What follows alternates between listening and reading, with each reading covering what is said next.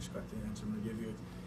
If you're going to have a younger quarterback and younger backs, it's really good to have a guy, front five, and you add our tight end 6 or 7, because both our tight ends played a lot last year. And have all those guys back is going to be really helpful. And of course, our receiving core is back.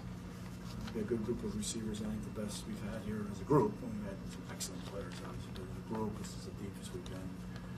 So we really like that part of it. But I think the offensive line will allow Jake to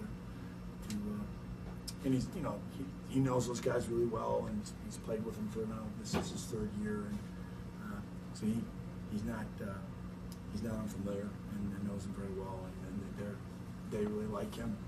And usually that's really good if your offensive line likes the quarterback. They don't like him, that can be a problem. They really like him, and they take it personal if he gets hit, I'm sure. So